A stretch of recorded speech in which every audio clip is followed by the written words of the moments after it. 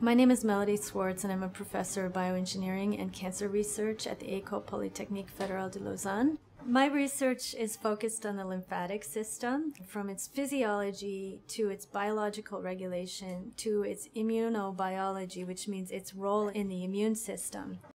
We're trying to understand the interplay between a lot of the different known functions of the lymphatics to get a better picture of how fluid flow and fluid regulation is really involved in all of these other aspects of human health that we often don't think about.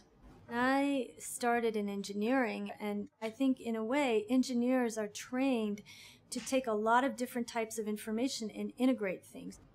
The role of tissue vascularization in cancer has been extremely well studied, but what is also becoming appreciated is that lymphatic growth can also be associated with tumor progression. And typically in the clinic, these lymphatics are just considered bad because they're like an escape route for the tumor. And so they're typically cut out by the surgeon. But what we're learning more and more is that these lymphatics are very specialized in providing immune suppression and even promoting something called tolerance, which helps change the immune response to the tumor.